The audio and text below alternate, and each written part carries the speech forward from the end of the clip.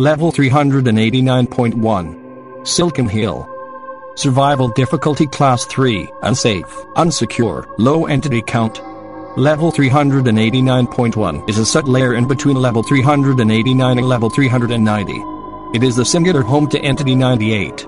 Description: Level 389.1 is what appears to be an unfinished basement from an older time, with the walls decorated in a Victorian-era style.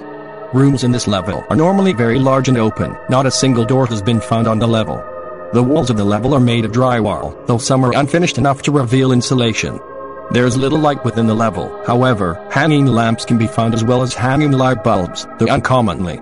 The floor of the level is completely covered by the assumedly endless sleeves of Entity 98. It is unknown what is under these sleeves of her dress, though it is widely assumed to be cement. Movement of the sleeves has been deemed unsafe, due to the nature of Entity 98, and our full control over them. No other entities reside on level 389.1 besides Entity 98. There is a theory that she may have exterminated every other entity, but there is no evidence currently that proves this. At random points noises may be heard that imply an entity, that is, scratching, screaming, clicking, etc., but none have been found. The sleeves on the floor may shift at random times. It is widely accepted that this is a casual movement of Entity 98. Colonies and outposts. There are no colonies or outposts on this level.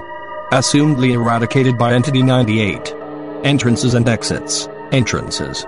There is a door present in level 389, which when interacted with, will transport you to level 389.1. Entity 99 has attempted to keep this doll hidden for some time, but she seems to have some trouble doing this. Exits. No clipping is not safe in this sub-level. If you ask Entity 98 to leave nicely, she will usually let you out by making a hole in the sleeves you will fall through. However, the level you end up in is not consistent, and there is a large chance you may be transported to a negative level.